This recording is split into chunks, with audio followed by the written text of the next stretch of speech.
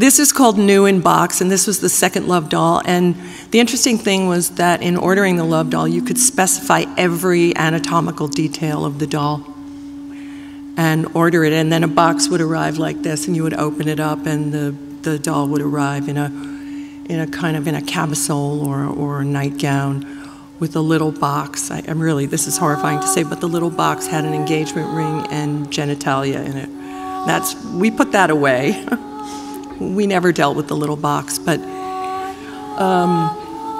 the most inspiring thing about the Love doll, the Japanese Love doll, is the fact that it's life-size. For my entire history of my work, I've been shooting dolls and puppets, mannequins, cutouts, and to find a life-size doll was the most amazing thing that's ever happened to my work. The entire world became my set, my playhouse, my dollhouse. I did take the Love dolls and move them around the rooms of a house. And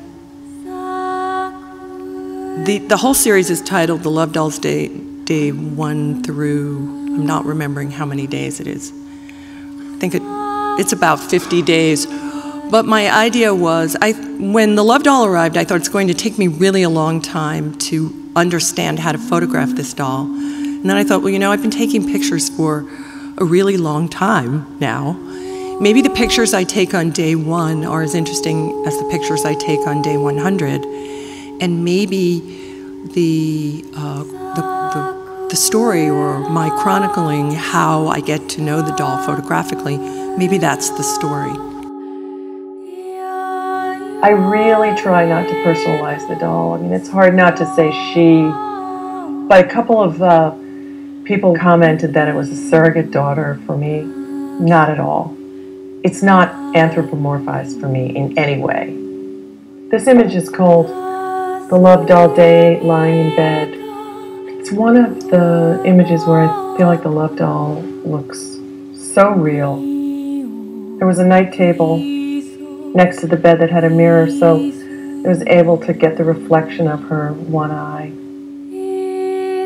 As I work with the doll more, and even after I finish the series, I'll probably have much more of a window into what the sexual aspects of the doll mean to me, but right now it's just like a little below the surface.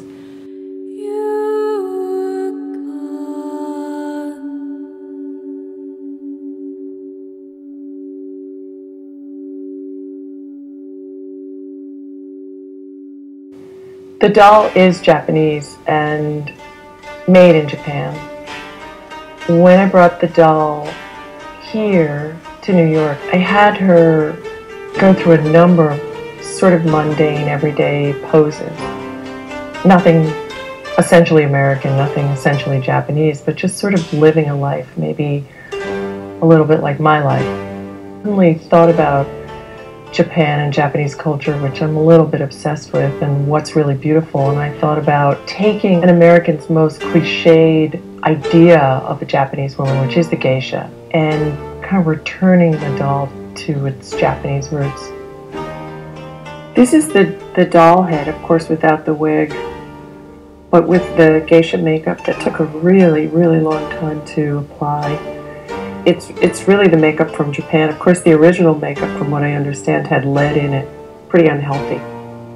First comes the pink and then the white over it. The really great thing about photography is that it makes the unreal seem more real and also the real seem more unreal. So I always feel like I've understood the transformation that happens in the viewfinder. I'm able to look at a scene and edit everything out around it, and that I have a real understanding of what my camera will do to change what I see.